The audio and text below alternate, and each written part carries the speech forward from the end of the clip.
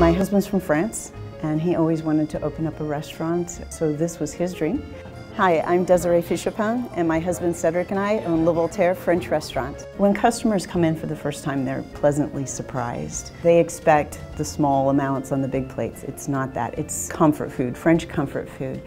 They expect that it's going to be really pricey. It's not that, it's reasonable. It's the dishes of his grandmothers and his mom, and he brought them to life here in Omaha.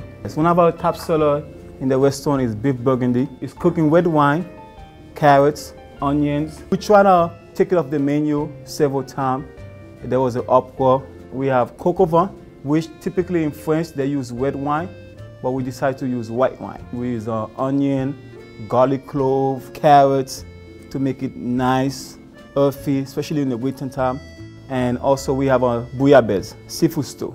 So it has tilapia, it has flounder, salmon, usually whatever fish you usually have in the house. We've been a Wine Spectator magazine award-winning restaurant for 16 of the 17 years. It means we have a very nice, broad and fine selection of wines. Those that have never had French food, I think, come and try it. I mean, really, you'll be pleasantly surprised. It's really the next best thing to being in France and dining in a restaurant in Paris.